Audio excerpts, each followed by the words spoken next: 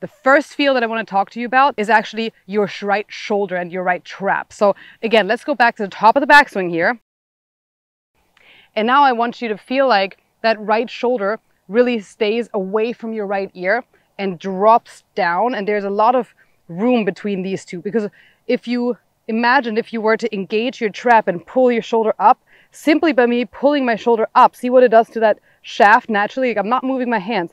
It steepens it, right? And that really promotes the club coming down from out to in and having those weird, weak left to right shots that nobody wants to have. So again, top of the backswing, we're going to go up here, and then we're going to feel like that right shoulder stays away from the ear in the downswing. And you see how that nicely drops my hands into position and keeps that club shallowing out. And then that allows you to actually come through from a nice little bit into out baby draw angle with your club face. And that's a great feel.